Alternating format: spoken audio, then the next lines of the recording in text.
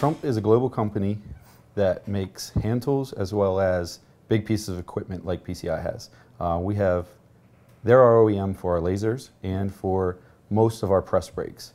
They also get into various other robotic welding type cells and things of that nature, but all of which doesn't really apply to PCI.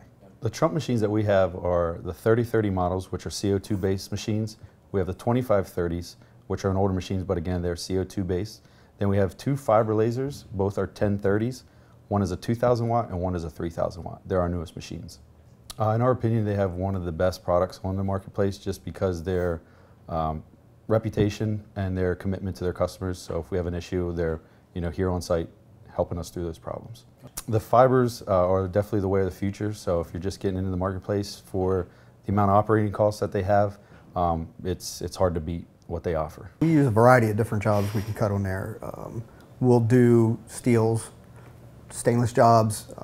We do them for different industries. We'll do automotive, agricultural, energy. So pretty much we'll do any type of job on there as long as it's a steel.